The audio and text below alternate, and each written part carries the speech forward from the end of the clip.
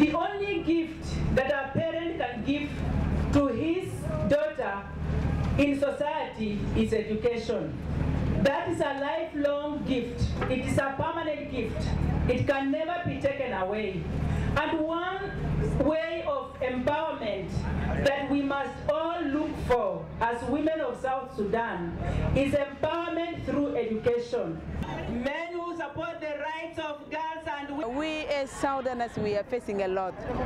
We are facing gender-based violence in different ways. We have forced marriage, we have early marriage, and we have raping is taking place. We have an economic dependency is also here. We are facing illiteracy, high rate of illiteracy among our women. Our women, they are not aware of many things. Especially us who are young girls, when we're educated, we shall see others, take care of others, and stand for our country.